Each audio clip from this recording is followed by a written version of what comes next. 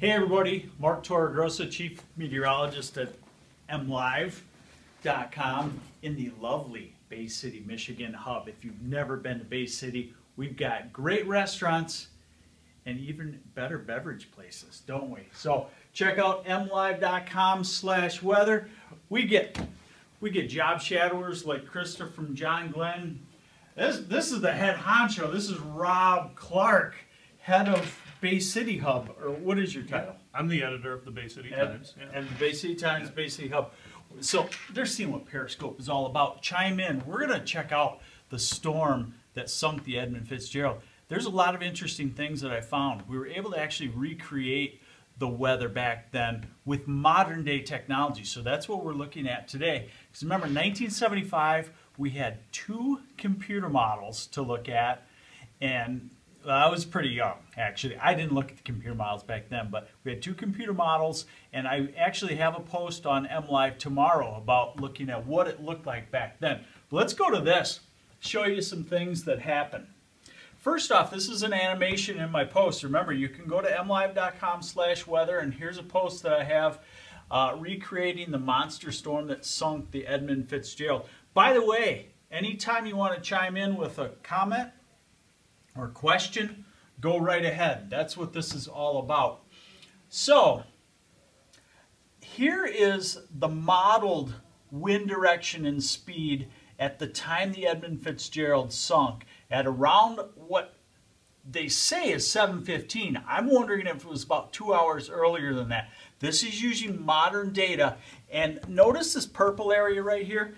All that purple area is an area where winds were over 50 miles an hour, and the direction was out of the west. And that's actually important because what they anticipated was a wind out of the north-northwest, and most of the climate atlases and all of the experience of all of the veteran sailors on the Lake Superior at that time said that in a really strong north wind, the waves would come out of the north and crash to the south. And that's what they planned on. But this was the big change. It was actually a west wind, and the waves were coming from west to east, which was actually a rare case. I found in a wave atlas that only happens 1% of the time when the waves are over 25 feet. So that was the big shocker.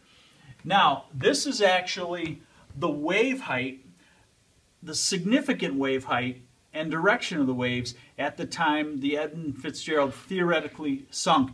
And you can see 7.8 meters, which translates to 25.5 feet at 7 o'clock. That's because of that strong westerly wind that was building. But remember, this is one thing I want to remind you. That is a forecast of the significant wave height. Significant wave height is the average height of the top third tallest waves. It's not the tallest wave, okay? It's the top third tallest waves. A rogue wave, which is like a 1 in 100 or 1 in 500 wave, is 1.5 to 2 times the significant wave height. So you got 25-foot waves. There was probably a 37-foot wave at some point, up to possibly a 52-foot wave. And just think what that would look like. I mean, I've been out on Lake Huron where there's 6-foot waves, and it's kind of scary. Just think what a 52-foot wave would look like. Here in Bay City, we've got a planetarium, a tall building next door. I don't know how tall it is, but a 52-foot wave has to be taller. Would you say? Oh, absolutely. Right over it. Yeah, I mean, just right over it. How incredible that would be.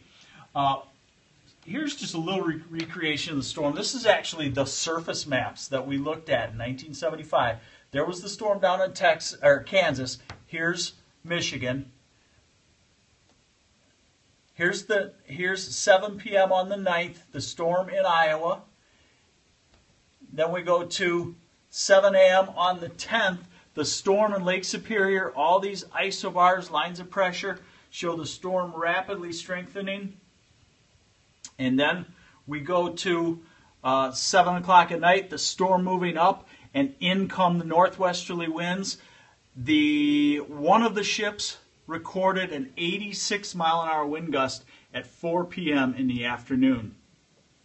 So what I'm thinking was there was actually a line of thunderstorms, possibly lake-induced thunderstorms, and the Edmund Fitzgerald probably had a west wind, 86 miles an hour, probably had actually a strong west to east moving wave come right over the top of it. And it was 52-footer, then it did come right over the top of it.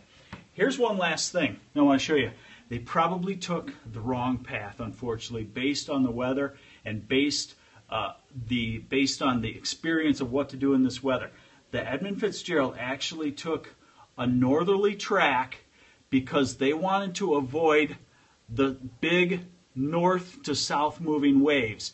And then when they got down here, they anticipated the north waves, north to south moving waves, would be behind them and they would be okay. But the waves actually, as the storm came across Lake Superior, the waves actually came in out of the west right there and came across while they were coming north.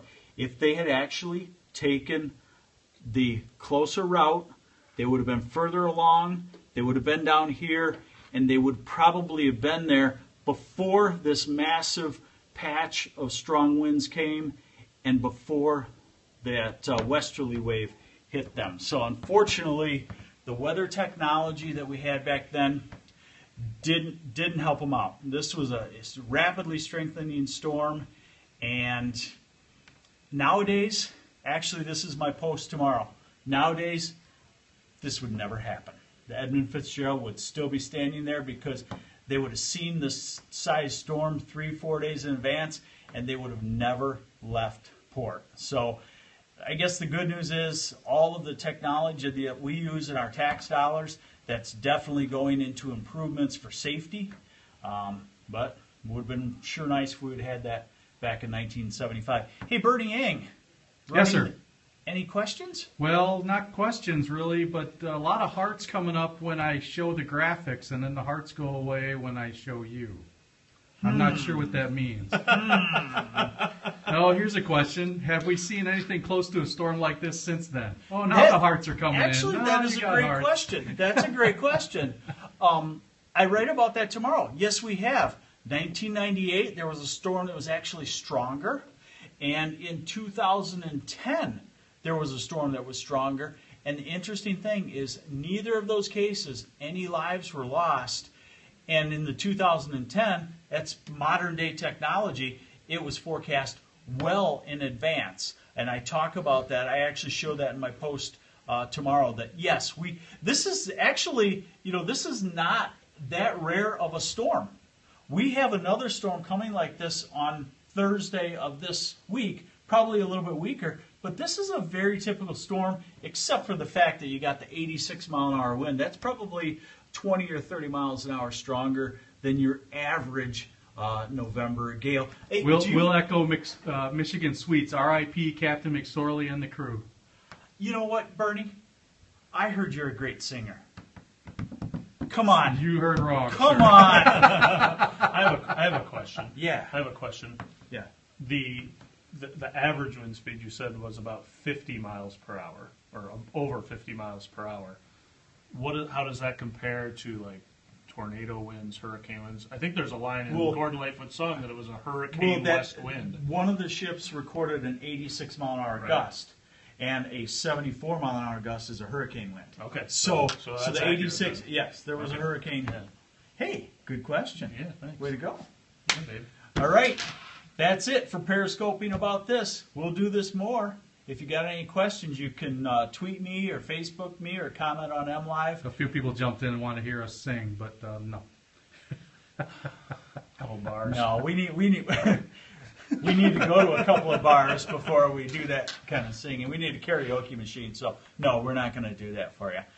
Take care, have a great day, and get ready for the windy day on Thursday. Lots of hearts. Thanks, everyone. All right. See you guys.